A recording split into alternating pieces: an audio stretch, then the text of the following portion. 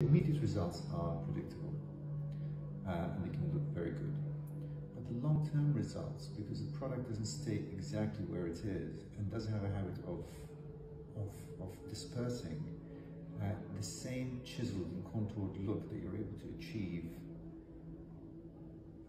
at the time of the procedure itself is unlikely to maintain. And I think that's probably the main reason why I wouldn't necessarily put in a huge volume all in one go. Now, there is a counter-argument to that, in that if someone has sun-damaged skin with a lot of deep wrinkles and the skin is very kind of leathery and crepey, then you can put in quite a big volume of hyaluronic acid, of the lesser cross-linked molecules, and you do it all over the face, and then that gives you a nice dispersion and a volumization and hydration effect. So there are instances where you can